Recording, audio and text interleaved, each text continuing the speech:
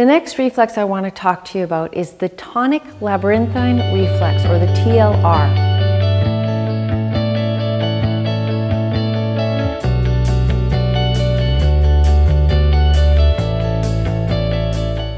The next reflex I want to talk to you about is the Tonic Labyrinthine reflex, or the TLR. Now this reflex is the beginning of the postural reflexes, which allow a child to get themselves up off the floor and to work against gravity.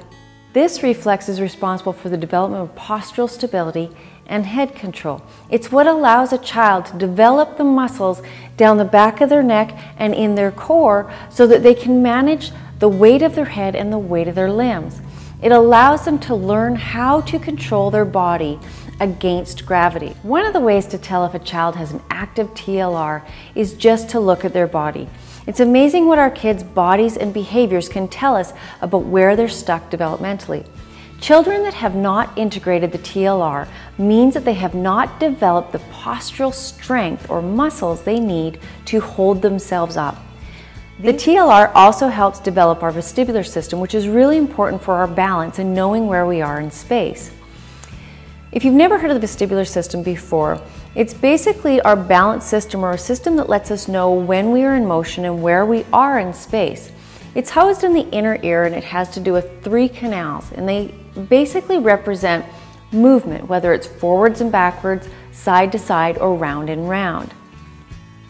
Now the TLR has 2 systems, the TLR forward and the TLR backwards, and they activate different reactions. So as we talked about before, that you have a vertical midline, you also have an imaginary line that divides the front and back of your body. So when the baby's head or a child's head bends forward and goes in front of this imaginary line dividing front from back, it causes the body to tuck in. And when the head tilts backwards and goes behind this imaginary line, it causes the body to open up. So the #1 problem that comes from a non-integrated TLR is poor muscle development and poor core stability and poor balance or orientation. And this obviously can have a lot of effects in the classroom.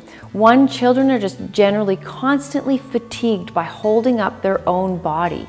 They bump into things and they just generally look exhausted. If you believe that your child might still have a TLR that is not integrated, we need to work on integrating the TLR so that they can start to build that muscle development that they need so that they can use their body more effectively.